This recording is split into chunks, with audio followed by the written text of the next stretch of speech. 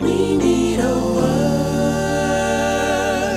Unfortunately, many are they that are just stationary. Many are they that have been gripped with an attitude of apathy and have become complacent just with having a good religious service. But God is saying, no, I need you to get up and go. I need you to be willing to engage in my special mission, because there's countless souls that are dying on their way to a Christless eternity. There are some boys and girls who need to hear that Jesus can save. Is there anybody in here who's made up in their mind that, Father, listen, whatever special mission you have for me, I'm willing to go? If you really had your way, you'd have been just like Jonah, because really Jonah's attitude at the end of the day, though the text doesn't necessarily say, you just got to look at his temper, the tone, his attitude, his indignation. Jonah's attitude towards God was, God, you can send them all to hell.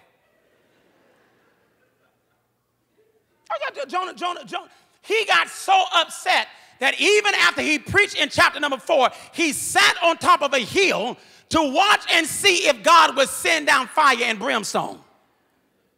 Jonah says, the last thing I want you to do, God, is save them. And these are the very folks that God ends up saving. Because the very folks you write off, the very folks you think God will have nothing to do with, the very folks that you think, here it is, God couldn't even save, God says, they're the very ones I want. They believe God. They believe God, which implies that they confess. They place their faith and their assurance in God. They believe God. Salvation would never occur. Conversion would never happen. Transformation would never take place until you believe what God has said.